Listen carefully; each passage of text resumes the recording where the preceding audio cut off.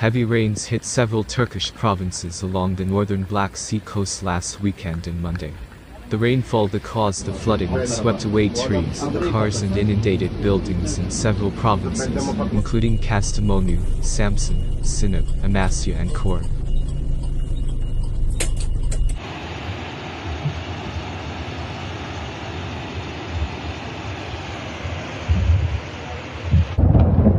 In Samsun, the retaining wall at the on-site parking lot failed to withstand floodwaters and collapsed on top of few vehicles.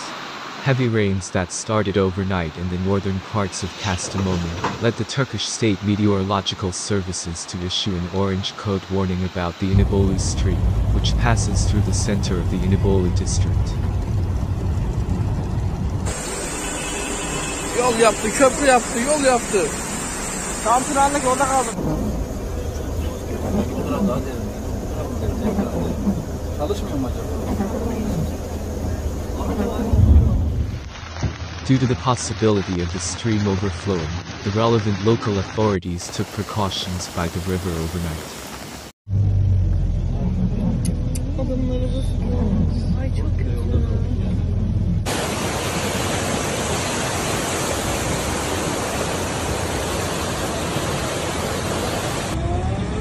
As the heavy rainfall persisted throughout the day, it was reported that at least 3 neighborhoods in Samsun's Bafra district remained inaccessible due to flooding.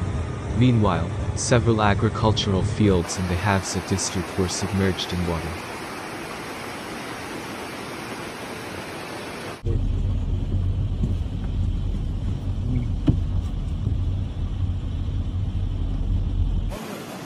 Due to the bad weather, schools in the affected areas were declared closed for one day.